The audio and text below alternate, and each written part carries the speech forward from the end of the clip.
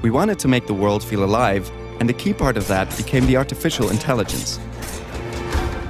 We tried to look at ways to make enemies adapt to the player instead of them always responding to you in the same way.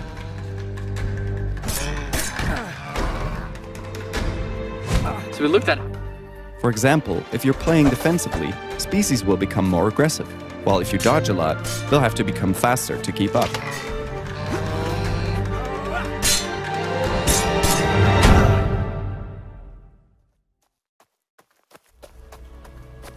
But this idea of adaptation grew bigger. What if we built a game around an actual ecology that changes? Pine is set in a moderately sized island called Albamare. It features plains, forests, swamps, dry areas, and high mountaintops. On the island, everything's always alive and adapting to the circumstances like weather, territories, and most importantly, the player. we're taking an You play as Hugh, a shy but smart young adult who has to overcome his fear of the outside world in order to find a new home for a leftover human tribe. You discover the island's history step by step as you find useful items called outfindings in mysterious places called vaults.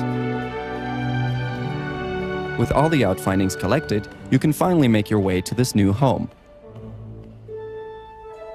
A diverse cast of species helps or hinders you in getting to this goal. You, in turn, have the ability to help or hinder them as well, by gathering or stealing their food, enlarging or damaging their territory, or even joining their conflicts, by which you can shape your own story of allies and enemies.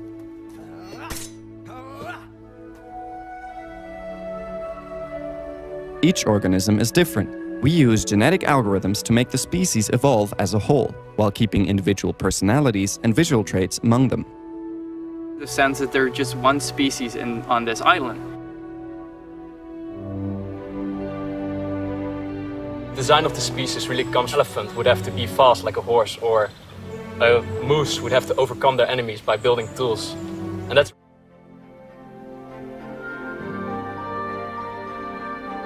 Pine's visual style is inspired by it has this handcrafted, warm, colorful.